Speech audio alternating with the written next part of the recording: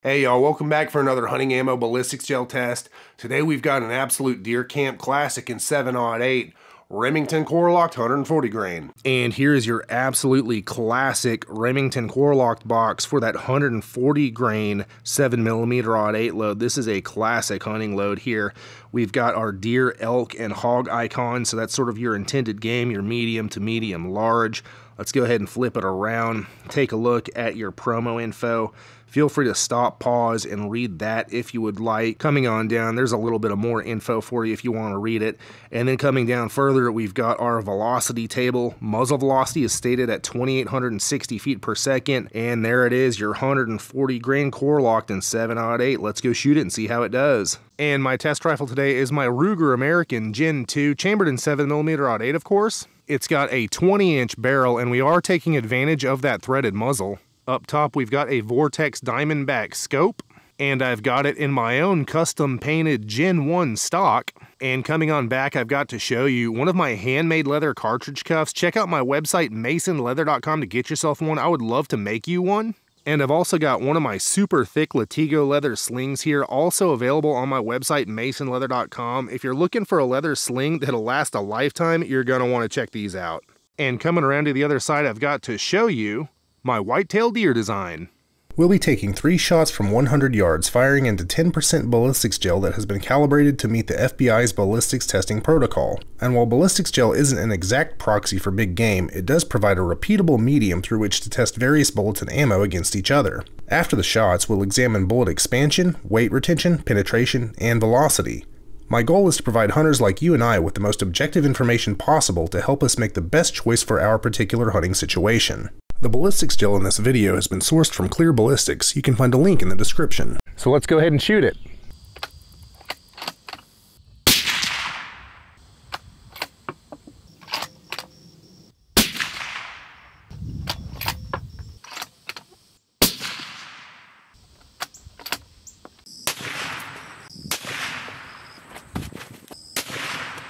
And here are those 3 shot velocities from the Remington 140 grain Corelokt out of the 7/08. We got 2702, 2657, and 2679. And the reason it looks like this is shots 4, 5, and 6 is because, well, it is, I accidentally forgot to reset the chronograph for the last 2 loads that I shot. So these are the Corelokt velocities. And then shots 1, 2, and 3, luckily, were very different. That was from the Hornady Custom Light Managed Recoil load, which of course is in a different video. And a quick announcement, if you'd like early access to my videos weeks and even months in advance of everyone else, become a channel member. The links will be in the video description and the pinned comment. Thanks, y'all. And we are down here at the blocks after shooting those 140 grain Corelokts out of the 7mm-08. We captured all 3 bullets. We got 1, 2, and then 3 right there. So penetration wise, looks like we got 2 kissing 21.5 inches and 1 at 22.5 inches. I need to back up, my camera's having trouble focusing. Pretty decent performance there, and it looks like they expanded very nicely, held together for the most part. Of course, we'll dig them out here in a second. Coming on over to the first block, we'll look at the wound tracks. They start, well, they go in about the 1 to 1.5 inch to 2 inch mark. They start expanding out, deliver that wound track all the way back till about, the one on the bottom there stopped at about 10 inches. The other 2 went a little bit further. By the 11 to 12 inch mark, they're petering out and then just continuing on penetrating through. Pretty decent performance. I think it would definitely do the job on whitetail deer and other medium game. Let's go ahead and dig these things out and take a look. And real quick, if you're watching this video anytime around when it came out, I'm having a huge sale on my website, masonleather.com. Go check it out and get yourself something. All right, y'all, we pulled the bullets out of the blocks. Let's take a look at them. Those 140 grain Remington Corelokt out of the 7/08. Weight retention, 131, 132, 134 for an average of 132 grains retained weight.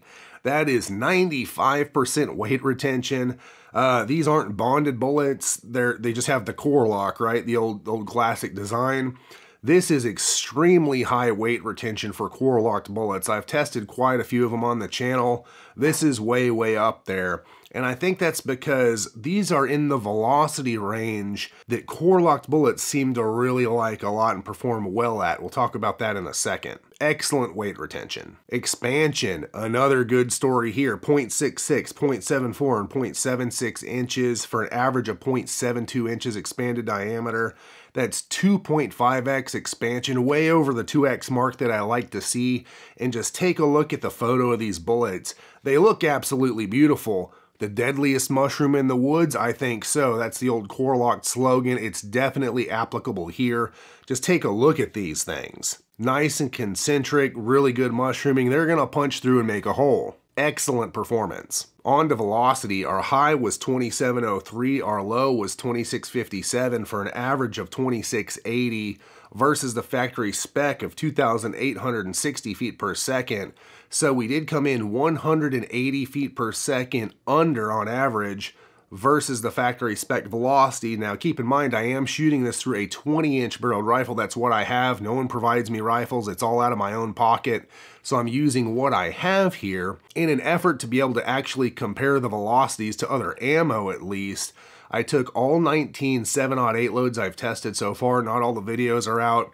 Made a list of all their velocities and how they compared to their own spec to figure out what's actually kind of in range, what's normal, what's slow, what's fast. And these were on the slower side. 180 feet per second under is quite a bit slower than the average that I got for all the loads I've tested. So it is what it is. It's not the biggest deal in the world. If you got a longer barrel, you're definitely going to chew up some of that velocity. I really doubt you're going to chew up all of it. Not based off what I've seen with the other 18 7mm-08 loads I've tested. And the impact velocity down there at 100 yards would be about 2,466 feet per second. On to penetration, just like weight retention and expansion, the penetration was absolutely excellent.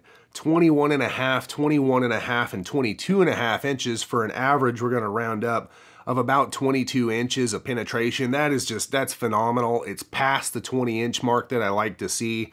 It was very, very consistent, all within, 1 inch of each other. So you know what you're gonna get when you're shooting the stuff. On to kinetic energy with a 140 grain bullet going on average 2,680 feet per second.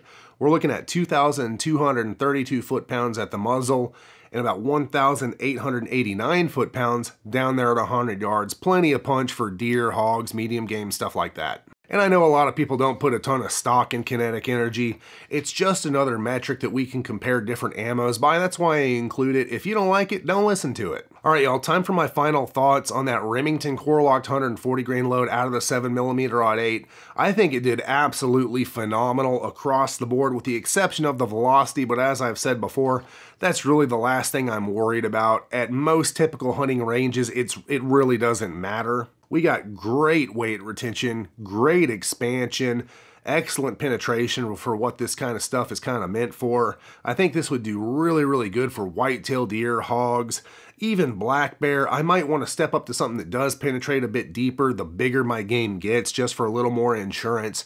There's a reason ammo manufacturers make different lines of ammo, some that are tailored more for deeper penetration. There's a reason for that kind of thing. It's not just more expensive, it's that there's always a trade-off. With this ammo, you're getting really good expansion. It's going to hinder that penetration just a bit because there's more resistance when it's going through the target. But as far as a balanced sort of whitetail deer, and similar game hunting load, I don't think you can do a whole lot better than this. This stuff did great. And I forgot to mention back when we were talking about velocity, I'd mentioned before that we were going to talk about this velocity range that these bullets were in. So, 2,700, 2,600 sort of foot per second range. I've tested a lot of ammo so far, over 200 loads. Not all the videos are out yet, but I have all the data. And that velocity range, 25, 26, 2,700 feet per second muzzle velocity, and subsequent impact velocity down at 100 yards being a bit lower, that's the range that Remington Corelokt bullets seem to really like to perform well in. If you push them a whole lot faster than that, they can break up. For example, if you're using, 150 grain pointed soft point Corelokt out of a fast 30 cal and it's slinging that thing dang near 3,000 feet per second, and it's hitting down there, at 2,900 feet per second, or, I'm making that number up, it might not hold together all that well. But when you slow it down to these more, reasonable non-magnum velocities, they tend to perform a lot better. Also, I found that heavy for caliber Corelokt bullets also perform a lot better, and it might have to do with they're going a little bit slower. It's just sort of in that sweet spot of velocity where the Corelokt likes to be. Make of that what you will. Just an observation. So again, I'm extremely pleased with how this ammo performed. If I was hunting with a 7/08 as my primary rifle, deer, hogs, stuff like that, this would be a great choice. If you've used this ammo on game or at the range or whatever, let us know in the comments how it did for you. And check out my website masonleather.com and get yourself some leather gear handmade by me just for you. I've been handcrafting leather gear for hunters for over a decade, and I would love to make you something. And there are hundreds of reviews on my website, so you can see what real hunters have to say about their Mason leather gear. And also tons of photos showing all the customizable options, including name, initial, and caliber stamping, as well as wild game designs and more. Everything is handmade by me right here in the USA. I would love to be a part of your hunt through my leather gear. And it helps support this channel, so I can bring you more hunting ammo ballistics gel tests, and lots of other cool stuff in the future. The link will be in the video description and the pinned comment, or you can just type masonleather.com into your web browser. And click one of these cards for more hunting ammo ballistics gel tests.